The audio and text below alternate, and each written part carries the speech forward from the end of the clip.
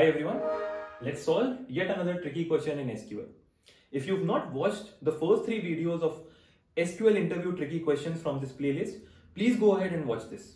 Now, let's see the question. The question is again same. We have two tables A and B. We need to give the output of the following 3 queries. What are the queries? Do an inner join from table A to table B on a condition where A.id should be equal to B.order.id. This is the first question. The second question, there is no change except we are changing inner join to a left join. And in third question, the change that we are doing is we are using full outer join.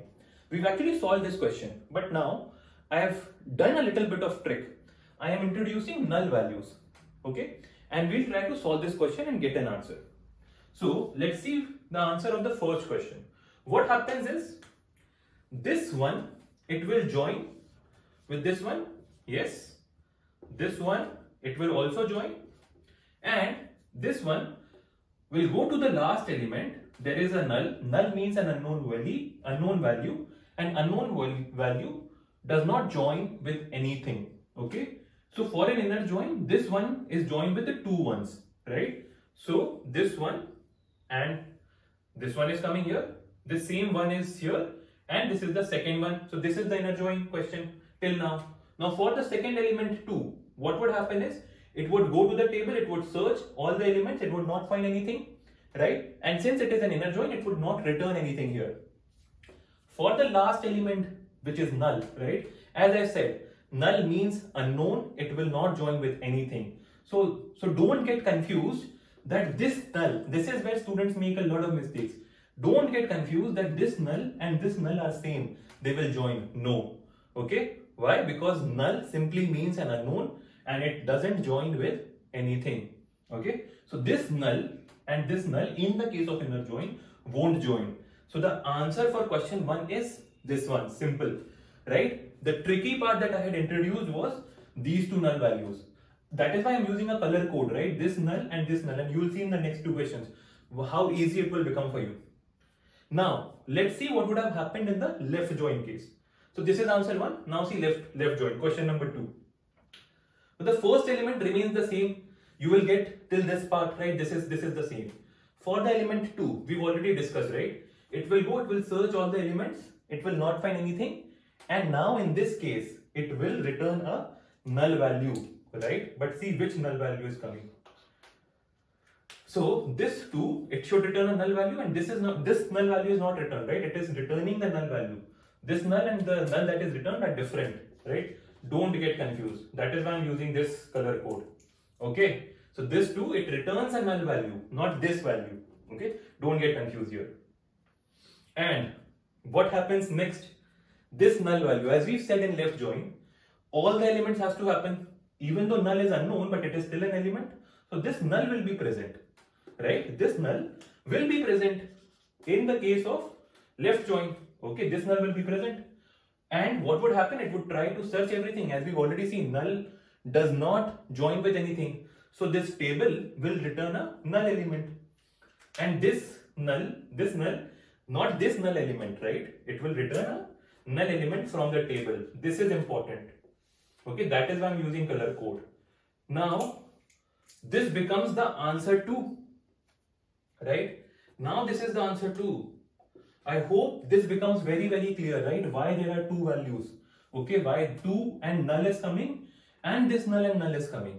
This is left join. Now see, I'll confuse you again. The third question on this one is full outer join. What is full outer join? Full outer join is nothing. It's a concept where we say that both the tables,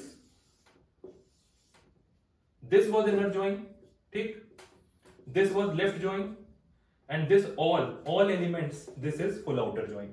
Okay, when all the elements join, it becomes a full outer join, right? So every element in the condition should be present. That is what it is saying. So what will happen now? It will remain something similar. This one, it will join with these 2 ones. It will not join with the null. This 2, it will not join with anything. This null, it will not join with anything, right? Now what happens is, in this table also we are saying that all the elements, right, if they have not joined, they should be present in the full outer join table. right?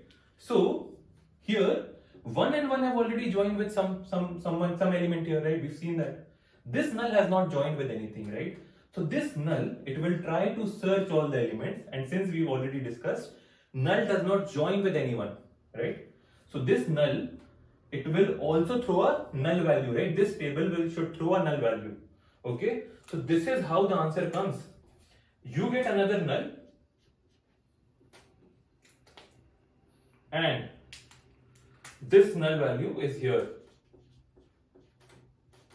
This is the answer now for question number 3 for full outer join. Very, very easy, right? And I hope everyone understands this part, right? This color coding is telling you which null is coming. This null for the 2 case, right? Be it in left join or full outer join, this entire table it is searching and it is not finding anything common. So this table is now returning a null value. Okay. Same thing happens here also for this null, right? And now what happens is, for full outer join, we've seen that even the left table, every element should be joining, it should be present. So this null value is now trying to find an element. As we've discussed, null does not have anything, it does not join with anything, it is an unknown value. So this table returns a null value. So this is the null value. That is the answer of inner join, left join and full outer join.